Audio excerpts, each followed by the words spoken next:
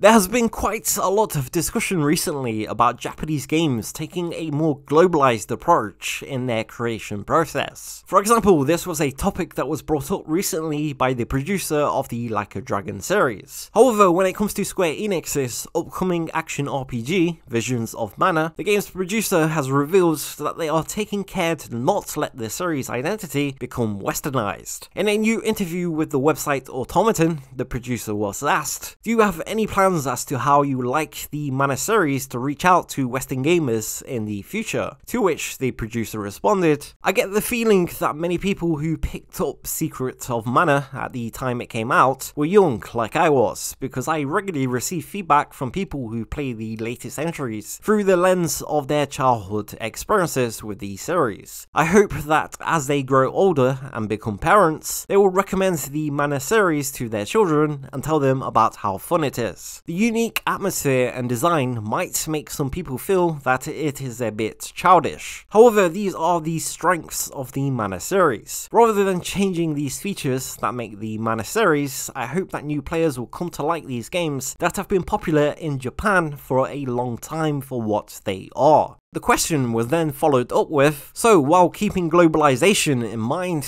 you're taking care to not let your series identity become westernized?" And to this, the producer replied, "I think the visuals of the Mana games are a distinctive characteristic, therefore it is best to deliver the game based on the developer's creative vision. For example, there are many different types of characters in the Mana series. I think the fun of the game is encountering this mysterious world and its inhabitants, and because of that, we don't have a strong focus on a particular audience. However, we do work on the game while bearing in mind that the Mana series is loved by fans from all over the world." The full interview is quite long and detailed and goes into all manner of things about the upcoming game, and you can find it linked in the description if you are interested in checking it out. Visions of Mana is due to be released on PlayStation 4, PlayStation 5, Xbox Series and PC sometime this summer. As always, let us know your thoughts in the comments below, and until next time, thank you for watching.